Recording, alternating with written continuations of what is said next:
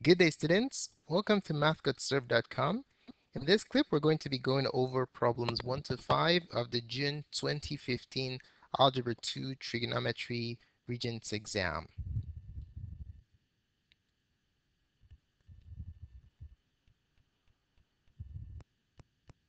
All right, let's take a look at problem 1.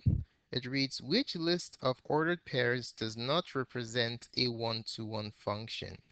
So based on the way this question is structured, everything here, all these ordered pairs are all functions. How do we know? There are no repetitions on the x's for functions. Okay, so let's write that down.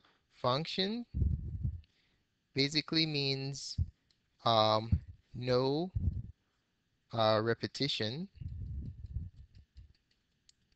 for the x's. All right, since everything here is, they're all functions, we should expect no repetitions on the x. But we're asked for which of these is not a one-to-one function.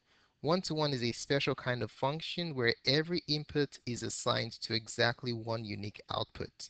Okay, so for one-to-one function, guess what you look at? For one-to-one function, in that case, you have no repetitions, no repetitions uh, for the y's.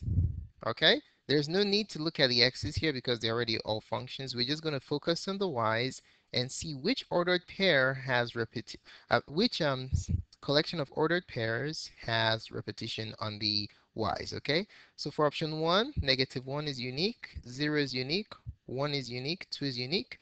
This is 1-to-1. For number 2, 2 is unique, 3 is unique, 4 is unique, 6 is unique. This is also 1-to-1. Option 3, 3 repeats. So you have a repetition on this right here. So this is your answer. Okay, so let's write it down real quick. Option 3 is not 1-to-1 because 3 repeats because y coordinate, remember it has to do with the y coordinate. Y coordinate 3 is repeated. Okay, so that makes it is not a one-to-one function. All right, for option number question 2, it says the terminal side of an angle measuring 4 pi over 5 radians lie in quadrant. So what quadrant does this lie in? The difficulty that some students might have with this problem is that this angle is expressed in radian form. So which um, angular measure is it easy for you to determine the quadrant of an angle? It's degrees, right? So if we can convert this radian measure, 4 pi over 5 radians, into degrees, then it's easy to determine what quadrant this angular value lies in, okay? So to do that, we have two options, either pi over 180, pi radians over 180 degrees, or 180 degrees over pi radians. So which one are we going to use here? Since we want the radians to cancel out, we're going to use the one with the radians in the denominator. So we use this option here. Okay, so we have 180 degrees over pi radians. This just helps us convert this to degrees so we can determine what quadrant it lies in. The radians cancel out, which is expected. Pi's cancel out. So we're left with a degree measure, which is good. 4 goes here 1. 4 goes into 18 3 times. Remainder 2. And then remainder 3. And then 5 goes into 35 times. No, sorry, 5 goes into 36 times, so it's 36. Okay, so we have 36 degrees after dividing 180 by 5. So now just multiply 4 times 36. We have 24 plus 120, which is 144 degrees. Now, do you know what quadrant this angular value lies in? All we just simply do is draw our four coordinates, our four quadrants by drawing our coordinates first, our axis. This is quadrant 1, 2, 3, 4.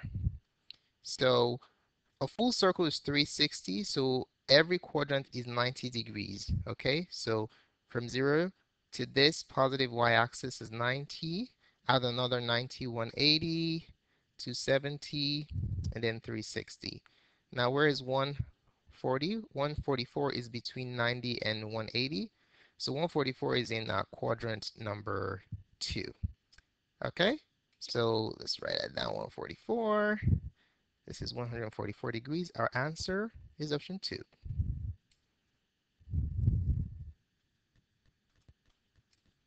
All right, let's take a look at problem 3.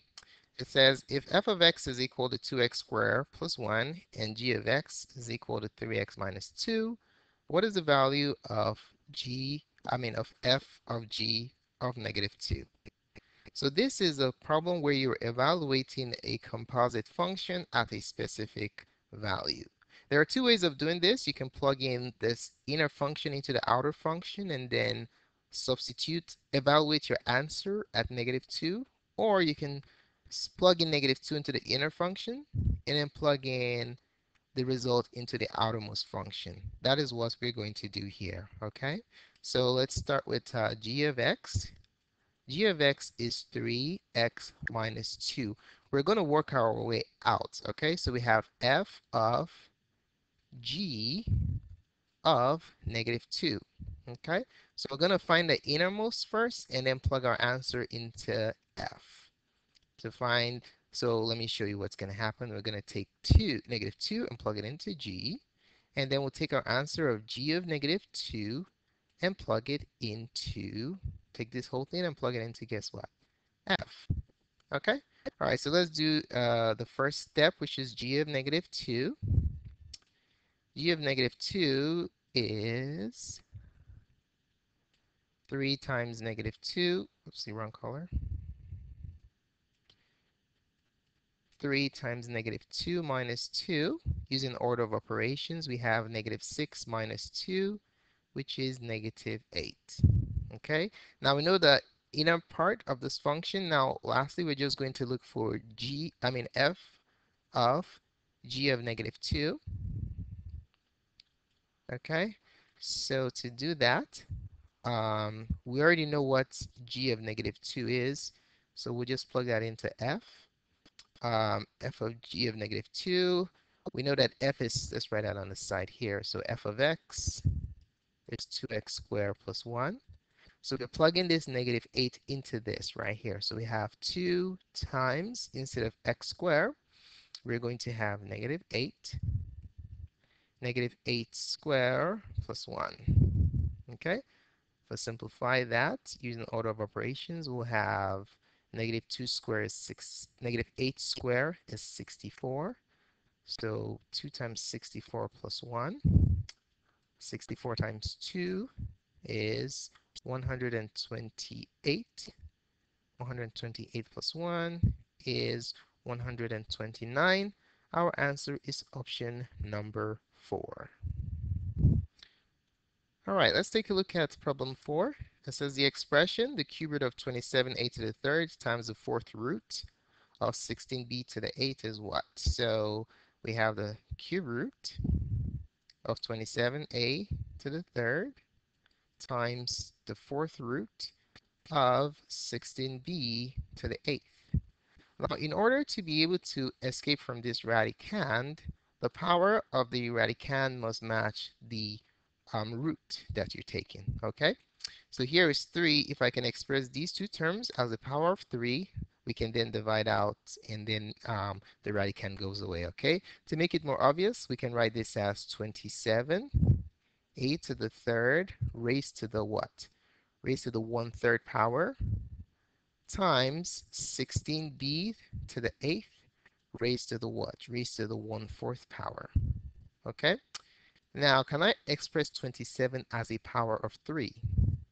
Yeah, we know that 27 can be written as 3 to the third power.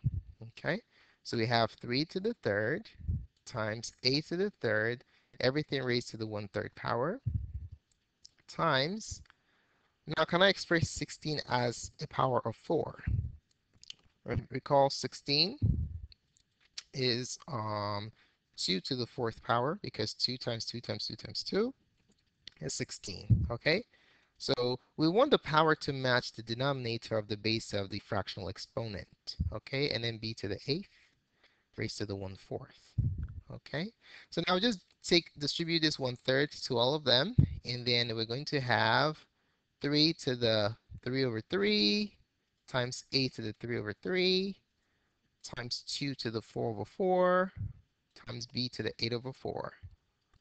Okay, and then if we just simplify, we're going to have, this is 3 to the first power times a to the first power times 2 to the first power times b to the second power. Okay, so we have 3 times 2, which is 6ab square. Okay, so 6ab square is our answer, option number 1.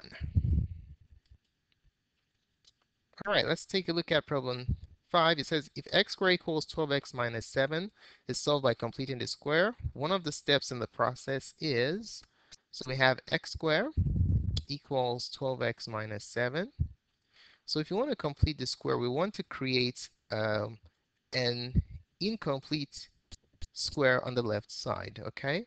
So an incomplete square is of the form ax squared plus or minus bx, okay? And then we'll complete the square later on.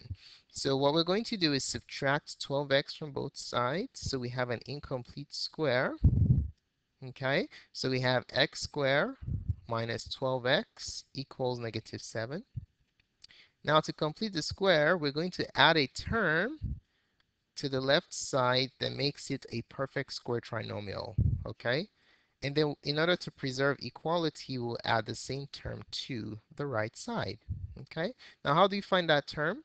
Well, you simply find b over 2 squared. That's how you complete the square. In this problem, b is the coefficient of x, which is negative 12. So what do we do with that? We divide it by 2, negative 6, and then we square that. Negative 6 squared is 36. Okay, so that's what we're going to add to both sides to complete the square. So we add 36, add 36.